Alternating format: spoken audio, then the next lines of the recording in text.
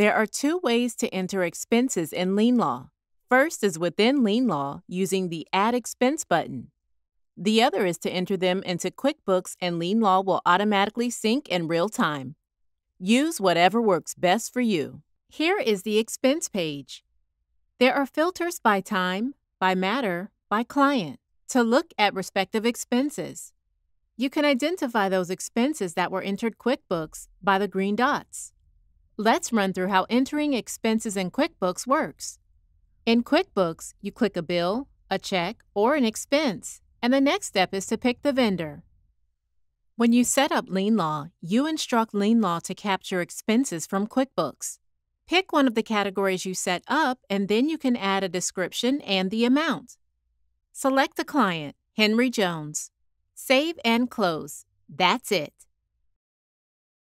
By tagging the expense to the Henry Jones account as a prepaid expense, it will automatically sync with LeanLaw. If LeanLaw doesn't know which client matter to use, the expense goes under Unassigned Expenses up here. You can assign it when you see it here. That means the expense was tagged to sync with LeanLaw, but it wasn't clear where to associate it. When you refresh, you can see in LeanLaw that Henry Jones expense $115 was added in QuickBooks. It happens immediately. Adding the expense directly into LeanLaw is a breeze. You pick the client, type JO, and the Smart Type picks up Jones, pick a template, and save. To recap, there are two pathways to enter expenses.